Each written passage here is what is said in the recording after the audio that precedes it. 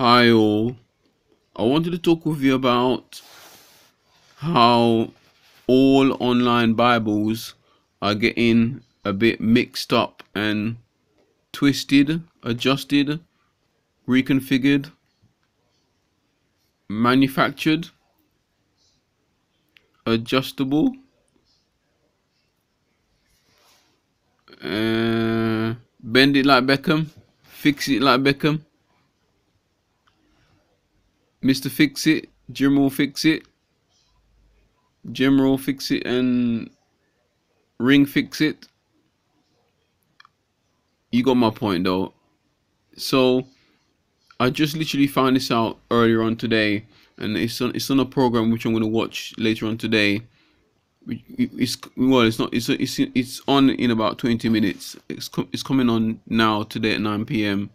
I'm gonna get the recording of it and hopefully share it within this video or the next video, or it'll be attached to this video or separately or in the description of the video. But somehow I'm gonna try and attach it if I'm able to do so.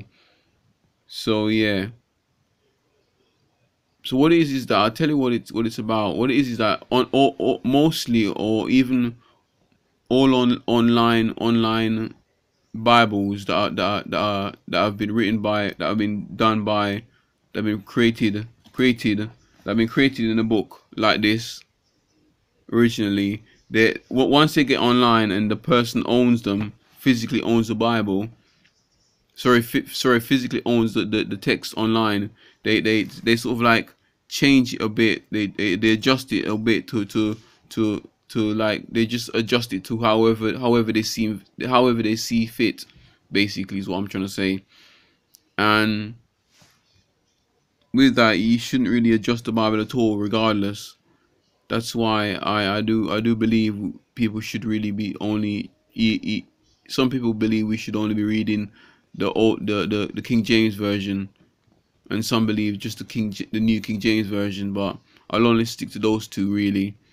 And when you see my videos about me reading out the Bibles online, you will see, which I'm going to be finishing one day soon, all three of them, the NIV translation, the King James version, and the New King James version. I don't think I've done the King James version yet, but they'll all be, I'll finish them all off, and you will see me showing you the book that I'm reading you directly from there, and I will not adjust them.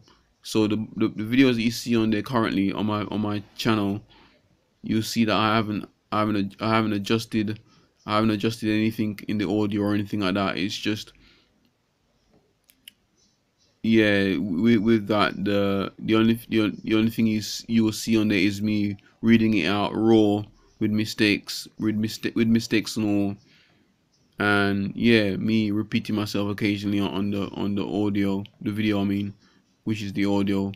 So yeah, so that's really that's really what they're doing. That's what's happening. That's what the I don't know who is doing it. Companies, Christians, I don't know. People are, I don't know who's doing it. I wouldn't believe they can't really be that serious about the gospel if they're adjusting the Bible. If they're adjusting the Bible, they can't really be serious about the gospel. So yeah, that's that's really all I have to say in this video. So before I go, let's pray. Heavenly Father, thank you for your grace and mercy you put upon us, Father, from past, present, and future. Pray grace and mercy be upon that situation, Father, that you're able to help us, Father, and help believers, Father, to not adjust the Bibles, or not genuine, not non-believers or people that are trying to believe, not to adjust the Bibles, Father. But obviously genuine believers won't adjust the Bible.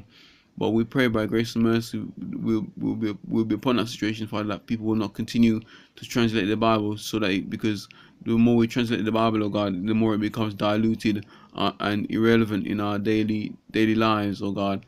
We pray grace and mercy be upon that situation, Father. We plead the blood of Jesus Christ in the situation. Pray you heal it. We pray you make that situation and circumstances whole, and and correct, oh God, in the blood of Jesus, in the blood of Jesus, Father. We pray grace and mercy be upon that. We pray these things all and plead the blood of Jesus. We plead the blood of Jesus. We plead the blood of Jesus Christ in the situation. We pray these things all. In Jesus' name we pray, amen.